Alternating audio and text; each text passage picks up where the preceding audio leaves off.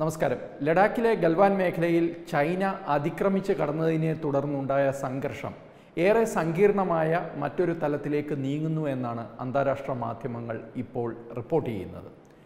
ലോകത്തിലെ ഏറ്റവും വലിയ രണ്ട് രാഷ്ട്രങ്ങൾ, ജനസംഖ്യയിൽ ഏറ്റവും മുൻപന്തിയിൽ നിൽക്കുന്ന, വലിപ്പത്തിൽ ഏറ്റവും മുൻപന്തിയിൽ നിൽക്കുന്ന രണ്ട് രാഷ്ട്രങ്ങളുടെ സൈന്യങ്ങളാണ് മുഖത്തോട് മുഖം ഈ മേഖലയിൽ ഇപ്പോൾ നിലയുറപ്പിച്ചിട്ടുള്ളത്. ഇന്ത്യയുടെ ഭാഗത്ത് ഏതാണ്ട് 2 ലക്ഷത്തിൽ ചില്ലുവാനും സൈനിക വിഭാഗങ്ങൾ അവിടെ നിലയുറപ്പിച്ചിട്ടുണ്ട് എന്നാണ് വിവരം. അത്രയും തന്നെ സൈന്യം ചൈനയുടെ ഭാഗത്തു നിന്നും ഉണ്ട്. ഇപ്പോൾ കൂടുതൽ പ്ലറ്റൂണുകൾ, ഇൻഫൻട്രി ബറ്റാലിയനുകൾ ആ ഭാഗത്തേക്ക് നീങ്ങുന്നു എന്നുള്ള വിവരവും ഇരു സൈന്യവും കൂടുതൽ റീഇൻഫോഴ്സ്മെൻറ്റ് അവിടെ കൊണ്ടുവരുന്നു എന്നുള്ള വിവരവും ഉണ്ട്. ഇതൊരു പൂർണ്ണ യുദ്ധത്തിലേക്ക് മാറുമോ എന്നുള്ള ചോദ്യമാണ് എല്ലാവരും ഈ സമയത്ത് ഉന്നയിക്കുന്നത്. തീർച്ചയായിട്ടും രണ്ട് ആണവ ശക്തികളാണ്. ഇവർ തമ്മിൽ ഏറ്റുമുട്ടുമ്പോൾ ഇത് ലോകത്തിന് തന്നെ വിനാശകരമാകുമെന്നുള്ള ഭയമാണ് ഇപ്പോൾ ലോകരാഷ്ട്രങ്ങളും ഐക്യരാഷ്ട്രസഭയും ഒക്കെ രഹസ്യമായാണെങ്കിലും പങ്കുവെക്കുന്നത്. പക്ഷേ ഇന്ത്യയെ സംബന്ധിച്ചിടത്തോളം ഇന്ത്യയിലെ ചൈനീസ് വിദഗ്ധരായ പലരും പറയുന്നത് ഇത് ഒരു പക്ഷേ പൂർണ്ണ യുദ്ധത്തിലേക്ക് മാറില്ല എന്ന് തന്നെയാണ്.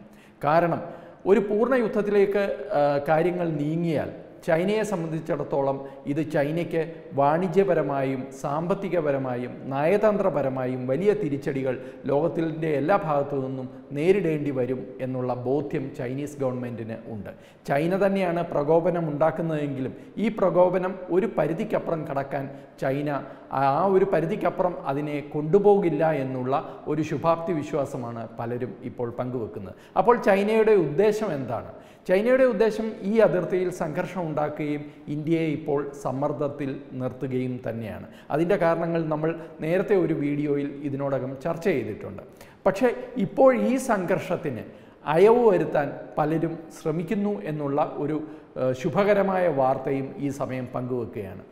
ഒരു മൂന്നാം രാജ്യം ഈ സംഘർഷത്തിൽ അയവ് വരുത്താനും കാര്യങ്ങൾ കൈവിട്ടു പോകാതിരിക്കാനും നയതന്ത്ര ചർച്ചകളിലേക്ക് എത്തിയിരിക്കുന്നു എന്നുള്ളതാണ് ഇപ്പോൾ അന്താരാഷ്ട്ര മാധ്യമങ്ങൾ റിപ്പോർട്ട് ചെയ്തിരിക്കുന്നത്. പലരും സംശയിക്കുന്ന പോലെ അത് അമേരിക്കയല്ല. അമേരിക്ക തീർച്ചയായിട്ടും ഇതിൻ്റെ തുടക്കത്തിൽ തന്നെ പറഞ്ഞിട്ടുണ്ട് ഞങ്ങൾ വേണമെങ്കിൽ മധ്യസ്ഥത വഹിക്കാം, ഞങ്ങൾ വേണമെങ്കിൽ സംസാരിക്കാമെന്ന്. പക്ഷേ ഇന്ത്യയും അതേപോലെ ചൈനയും ഈ വിഷയത്തിൽ അമേരിക്കയുടെ ഇടപെടലിനോട് വലിയ താല്പര്യം കാണിച്ചിട്ടില്ല.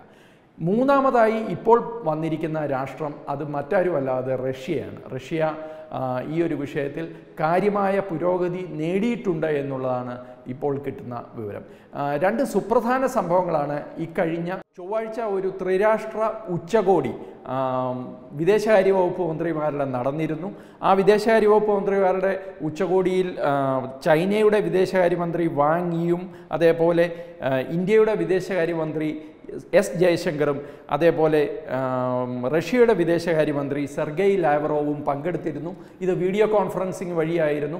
അതിനു മുമ്പ് തന്നെ ചൈനയാണെങ്കിലും ഇന്ത്യയാണെങ്കിലും ഇൻഡോ ചൈന സംഘർഷത്തിൻ്റെ ഓരോ ദിവസവും അതിൻ്റെ ഓരോ ഘട്ടത്തിലും വിവരങ്ങൾ റഷ്യയെ നേരത്തെ തന്നെ അറിയിച്ചിരുന്നു എന്നുള്ളതാണ് ഇപ്പോൾ കിട്ടുന്ന വിവരം.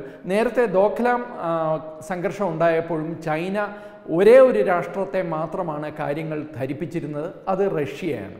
കാരണം ചൈനയും റഷ്യയും തമ്മിലുള്ള നയതന്ത്ര ബന്ധവും അതേപോലെ വാണിജ്യ സാംസ്കാരിക ബന്ധങ്ങളുമൊക്കെ ഈ കഴിഞ്ഞ വർഷങ്ങളിൽ വളരെ കൂടുതൽ വർദ്ധിച്ചിട്ടുണ്ട് എന്നുള്ളതാണ് ഒരു വിവരം. എന്ന് മാത്രമല്ല പ്രതിരോധ രംഗത്തും ഇവർ തമ്മിലുള്ള ഉടമ്പടികളും മറ്റ് ഇടപാടുകളും ഇപ്പോൾ വളരെ കൂടുതലായിട്ട് വന്നിട്ടുണ്ട്. പ്രത്യേകിച്ചും മിസൈൽ ഡിഫൻസ് സിസ്റ്റമൊക്കെ ചൈനയ്ക്ക് കൊടുത്തിരിക്കുന്നത് റഷ്യയാണ്. ഇന്ത്യയും ഏറ്റവും കൂടുതൽ പ്രതിരോധ ഇടപാടുകൾ നടത്തുന്ന രാഷ്ട്രമാണ് റഷ്യ. അങ്ങനെ റഷ്യയുമായി ഇരു രാഷ്ട്രങ്ങൾക്കും ഒരു സഹകരണം ഉള്ളതുകൊണ്ട് തന്നെ റഷ്യയുടെ വാക്കുകൾക്ക് ഇരു രാഷ്ട്രങ്ങളും തീർച്ചയായിട്ടും ചെവി കൊടുക്കുമെന്ന് തന്നെയാണ് അന്താരാഷ്ട്ര സമൂഹം ഇപ്പോൾ കരുതുന്നത്. അപ്പോൾ ചൊവ്വാഴ്ച ഇങ്ങനെ ത്രിതല ഒരു വീഡിയോ കോൺഫറൻസിങ്ങിലൂടെ 3 രാജ്യങ്ങളിലെയും വിദേശകാര്യമന്ത്രിമാർ പങ്കെടുത്തു. ഇന്ത്യയും ചൈനയുടെയും വിദേശകാര്യമന്ത്രിമാർ തമ്മിൽ നേരിട്ടൊരു ചർച്ച ഉണ്ടായില്ലെങ്കിലും ഈ ത്രിതല കോൺഫറൻസിൽ തീർച്ചയായിട്ടും ഇന്ത്യയുടെയും ചൈനയുടെയും ഇടയ്ക്കുള്ള പ്രശ്നങ്ങൾ ചർച്ചാ വിഷയമായി എന്ന് തന്നെയാണ് നമ്മൾ കരുതുന്നത്.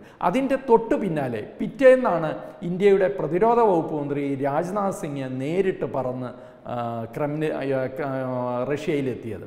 റഷ്യയിൽ അദ്ദേഹം എത്തുകയും റഷ്യയുടെ പ്രതിരോധ വകുപ്പ് മന്ത്രിയുമായും അതേപോലെ റഷ്യൻ പ്രസിഡന്റ് വ്ളാഡിമിർ പുടിനുമായും അദ്ദേഹം ചർച്ച നടത്തുകയും ചെയ്തു. തീർച്ചയായിട്ടും പ്രതിരോധ വകുപ്പ് മന്ത്രി ഈ ഒരു അവസരത്തിൽ കോവിഡുമായി ബന്ധപ്പെട്ട നയതന്ത്ര സന്ദർശനങ്ങളൊക്കെ പാടെ ഒഴിവാക്കിയിരിക്കുകയാണ് എല്ലാ ലോകരാഷ്ട്രങ്ങളും. ഒരുപക്ഷെ ഇത് കോവിഡ് കാലത്തെ ആദ്യത്തെ ഒരു നയതന്ത്ര സന്ദർശനം, ഒരു മന്ത്രി തലത്തിലുള്ള സന്ദർശനമാണ് ഇത് എന്ന് വിലയിരുത്തപ്പെടുന്നുണ്ട്. എന്തായാലും അദ്ദേഹം അവിടെ പോയത്, ഈ സമയത്ത് പോയത് തീർച്ചയായിട്ടും വളരെ പ്രാധാന്യം അർഹിക്കുന്ന ഒരു കാര്യമാണ്.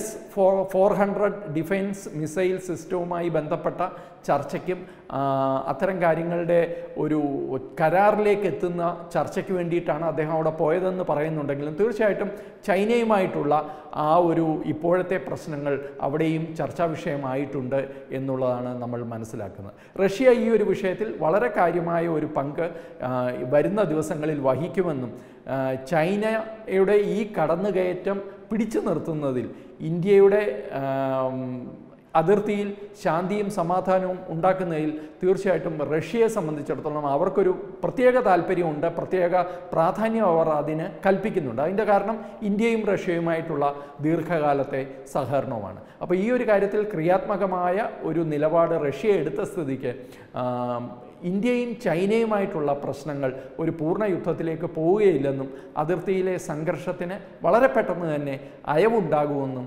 നമ്മൾക്ക് പ്രതീക്ഷിക്കാം. നമസ്കാരം.